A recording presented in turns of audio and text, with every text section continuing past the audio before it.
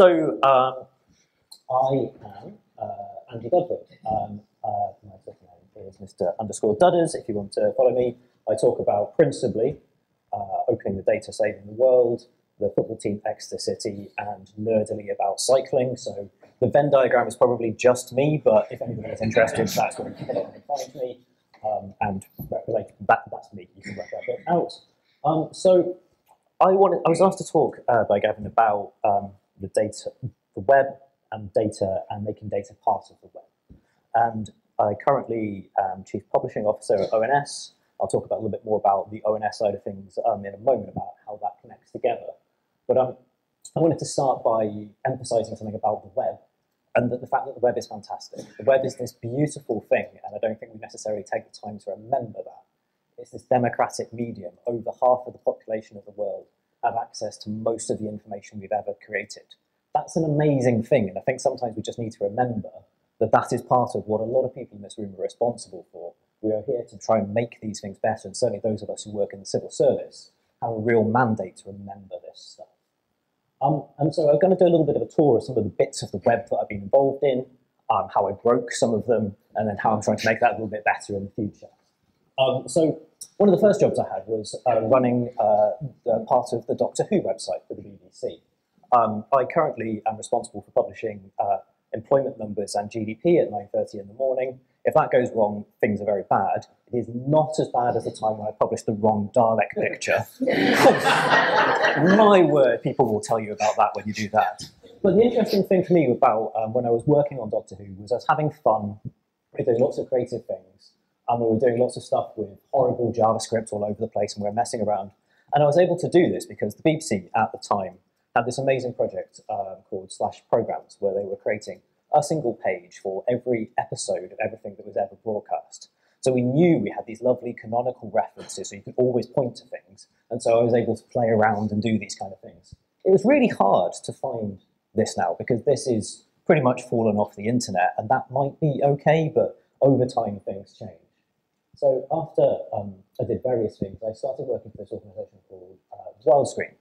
And that was a charity that David Attenborough had set up to try and collate all of natural history video information from broadcasters around the world and images, put it in one place so that everybody could access this amazing information. That is no longer available online because rights are complicated and infrastructure is expensive and charities are difficult to run. So that's another thing to remember, that working in this kind of space stuff doesn't necessarily have longevity. So to try and kind of think about how I could get better at that, I went back to the BBC and I worked on the BBC Archive, an amazing project, sort of real kid in the sweet shop kind of stuff. But unfortunately, the BBC's archive page is no longer being updated because it has been archived. So these are kind of challenges that the web has over time. So when I was working at the BBC, I was very lucky to work with this man. If you don't recognise him, that's a guy called Tony Aggie. I would recommend immediately Googling after this, The Story plus Tony Aggie, find this amazing presentation again about his career. BBC Archive team is an amazing group of people. Tony was the leader of it. There are lots of incredible people who worked in that team. Many of them are still at the BBC. That's the reason why I still believe the BBC is an amazing place. But Tony had this view about lists. Lists are really important, and that's something that's kind of been really on my mind recently, about the importance of making sure that we remember things and have proper lists around them. And the web is really good for lists. We can write things down, we can remember how they work. And so after I left the BBC Archive, I came to ONS. Now, ONS is a wonderful organisation, and I was very lucky to join ONS just after it had launched a new website. So they'd done an awful lot of work, and I was asked to take on that website and consider how we could start to make further improvements to it. And one of the really key things that came through to me is that ONS has this amazing information that a lot of people make lots of very important choices on. The ONS is empowered to run a census that decides where hospitals get built. Really kind of important societal things. And we need to make sure that that information that's produced by that organisation is available to the right people to use in the right ways at the right time. There is a challenge, and that is this. Because the world works on Excel, and I don't mean just, it's kind of like a cutesy thing to say, oh yeah, there's Excel, but I mean everything in government runs on Excel. And the problem is that everything has conditional formatting in it. So everything in some spreadsheets will be kept in kind of like pink, sometimes that'll be bold, sometimes it'll have red behind it, sometimes it'll have different things. And that is problematic. It's really hard to make data available to lots of people when it's in these different sources. And that's something that I've been spending time and effort and energy thinking about. How do we ensure that this stuff is available in the best ways? And Excel is, at times, the best way to distribute that information. There's absolutely nothing wrong with Excel in some contexts. In other contexts, it's completely the wrong way of distributing the information. So working out and making sure we've got different ways through that is extremely important. But also, I feel a little bit like I'm just here sort of talking about this stuff time and time again. The idea of taking information out of spreadsheets and making it part of webs, having programming interfaces, making sure that this information is there. I'm not the first person to have this idea. ONS are not the first people to think about this. This isn't even the first attempt that ONS has made to do this. So I'm really kind of doing a lot of time thinking at the moment, how do we break through this idea that this is a problem that we need to solve, and how do we collectively get better at it? And I've been thinking quite a lot about this quote, actually, which I found when I was looking for that picture of Tony Aggie, which is about we need to try and take these ideas out.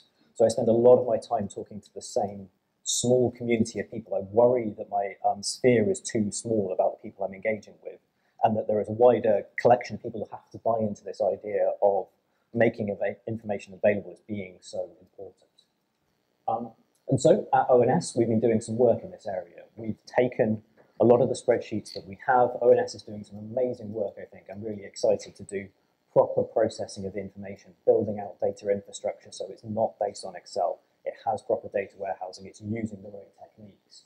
But in the short term, we're taking some of the information produced by ONS, we're tidying up those spreadsheets, we're running them through a collection of scripts so that there are consistent ways that they're described, which means that over time, it becomes easier to move around the ONS website. We can make the metadata of what's inside those Excel files available so that we don't have to have people downloading information from our website to find out what's contained within it, just to make that whole process easier and simpler.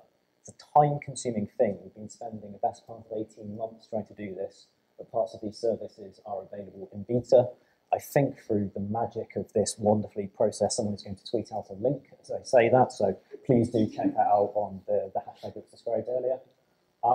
And so also it means that we can do things like produce APIs. These are really important because technical people want to use them, but they're also really important that an API can give an answer, which means that people like Google can do really important things like searching for the population of the UK, gives you a number, you're not coming to our site, but you are getting data that we're providing. And I think that's the kind of thing where we can have a massive, massive impact. But also we need to remember that data quality is always going to show up through these things.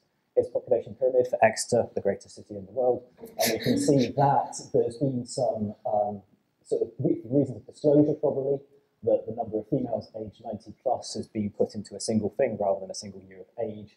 We have to remember to have context of the information we're providing, even when it's programmatically thinking about the metadata that's associated with these records, so that people know how they can make their decisions based on the information we provide. Also trying to do this and think about how it can go not just in ONS, but across something called the Government Statistical Service. ONS only produces about half of the statistics in the UK, so if you want to look at something like the impact of an aging population on society, you need to go to lots of different sources. I'm really interested in working across the GSS, and that's a project that hopefully we'll have more on soon. And also, just a kind of a final thing on this, we can all do this. The web is ours. There's no kind of like center to the web. That's a really important thing. There's no little bit with all the ninjas inside who are doing all the clever stuff. It's our responsibility. So all of us have to think about how we can do this. And there's lots of conversations. People will show you lots of things tonight with programs and project boards and big PowerPoint presentations and swanky things. I would just ask, take your time and think, is the work you're doing actually making the web better and making things better for your user? Because I think that's an absolutely vital thing. Thank you very much. We're hiring if you'd like a job.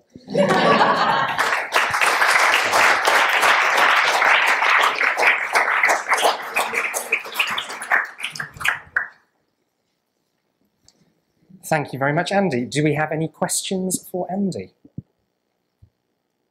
I'm sure there must be lots. We've got one over there. Again, I'll take them in batches of 3. Have we got a couple more questions? Yep, down here. And one more. Excellent. So we'll start over there. Hi. just wanted to sort of reflect on your everything is in Excel, and whether you could expand a bit about why you think that is.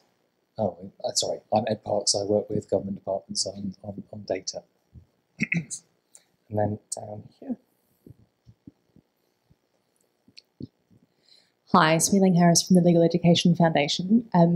2 questions, which I'll try to keep quick. First is whether you've been thinking about things like equalities duties in your reorganising or representing of government data and ways of showing disaggregated data by protected characteristics. You already, of course, had one with male versus female next to. And the other question is what thinking you're doing on data across government. So, for example, decisions in the welfare department ending up in MOJ in the courts and tribunals. Thank you. And third question, just there. Hi, Cecilia Anderson from Department for Transport. I was just wondering what sort of engagement work you've been doing with users of statistics to prepare them for not getting things in Excel, maybe, because I feel that the pull is very much from the customer side to get things in Excel. Thank you. Excellent, thank you. Sorry, I didn't quite catch the context of the question. I heard Excel and then... Why is it? Okay, great. So I think Excel has been and will be for quite some time a good final step for things to take. So there are a collection of different systems across government and certainly within ONS that produce a collection of outputs, and for a long time one of the easiest transport mechanisms for that has been Excel. That's, I think, because it gives analysts a level of control over the presentation of data. And as I say, I'm not saying as any part of this that Excel is necessarily a bad idea. I just think that it doesn't have to be the only way that presenting information, and certainly things like conditional formatting within Excel actively makes it difficult to do other things with that. And believe me, I'm aware of time. I can talk about Excel for such a long time. On the disaggregation of data point, so yeah, we've been thinking about that quite a lot. What we're trying to do is ensure that things can be broken down by the dimensions that exist inside those data sets. At the moment, the work we're doing is around discrete data sets, so we're now allowed to break down individual data sets to ideally to a single observation.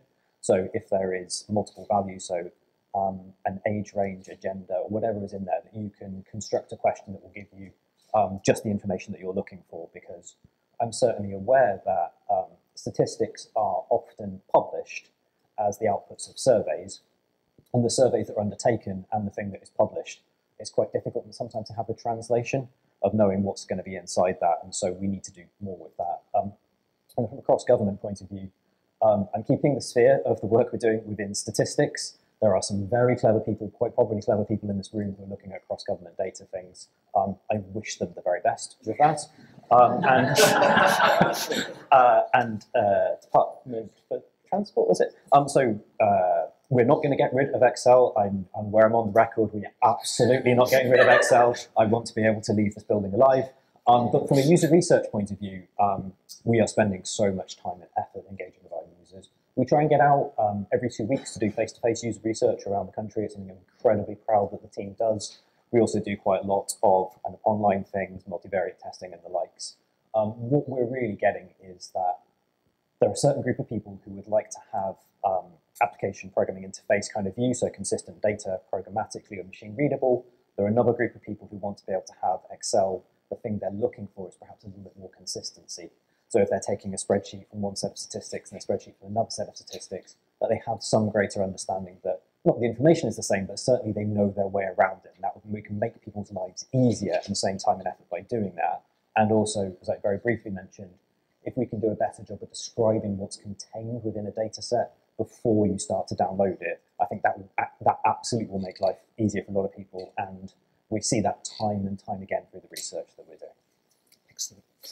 Any more questions? Otherwise, I will ask Andy to talk for the next 3.5 minutes about Excel, because I'm sure we would all really enjoy that. The Institute also runs in Excel.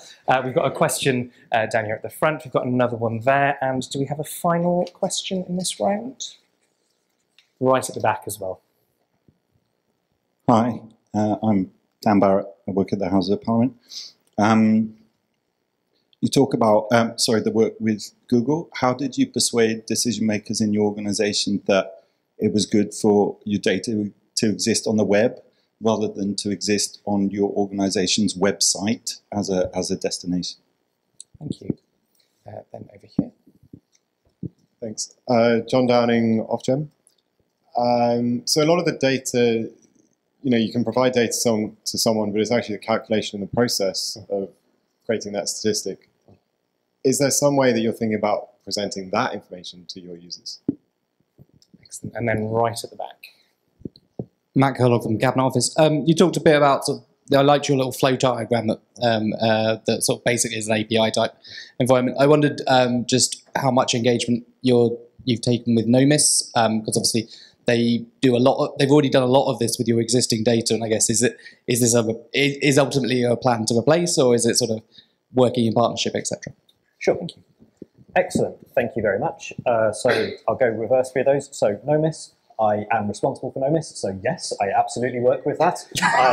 It's a wonderful, wonderful system that has grown over a long period of time. For those of you who don't know, Nomis is a sort of partner project that ONS works with Durham University around the publishing of a lot of data that started with the labour market and has been used for the publishing of some of our census data previously.